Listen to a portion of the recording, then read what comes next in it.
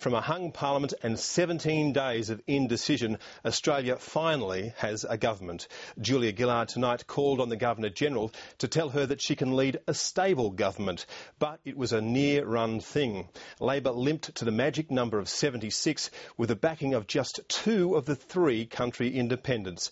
Rob Oakeshott and Tony Windsor say they went Julia Gillard's way for stability and for country Australia.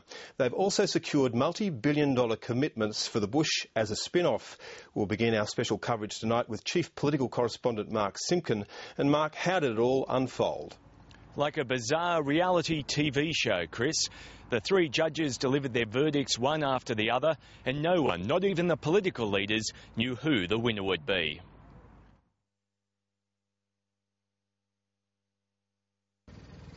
Julia Gillard went back to Government House, where the campaign began 7 long weeks ago. An extraordinary election is finally over, and Julia Gillard is the first female Prime Minister elected by the people. Labor is prepared to deliver stable, effective and secure government for the next 3 years. But only after the country independents rode to her rescue. Can I say we live in a lively and a resilient democracy, and it works. It works for some. The coalition won more votes and more seats than our opponents, but sadly we did not get the opportunity to form a government. Obviously I'm disappointed about that, but that's our system. I'm just going back to the meeting. Oh, what's the word? I'm just going back to the meeting. You all go the same way, Bob? The independents only decided to become Queen makers this afternoon.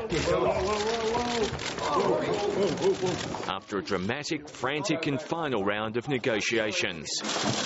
Tony Abbott and Julia Gillard learned their fates when the public did. I'm not saying anything that would divulge the nature of our discussion. They wanted to vote as a bloc. We always move together. But they didn't. Bob Catter declared his hand first. I will be backing the coalition, yes. I went for North Queensland. I went for my tribe, my homeland. That's who I went for, and it's a pity a few other members of Parliament didn't do it as well. That made it 74 all.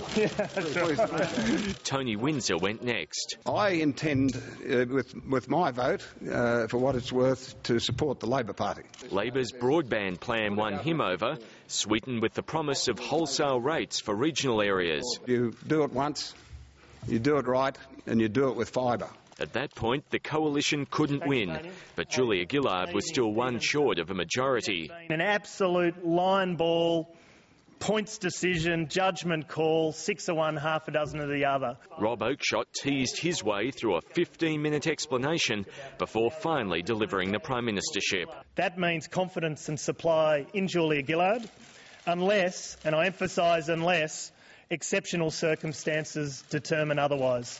Julia Gillard offered Rob Oakeshott a ministry, but the clincher was money rather than a job, the promise of national investments in rural hospitals, education and infrastructure. For regional Australia, they can look forward to benefits in the order of $9.9 billion, but that's a fair share. This is not a mandate for any government. Their support only extends to supply and no confidence motions. All other legislation will be treated on its merits. It's going to be ugly, but it's going to be beautiful in its ugliness. Let's draw back the curtains and let the sun shine in. My challenge now is to ensure that I'm not the best opposition leader never to have become Prime Minister.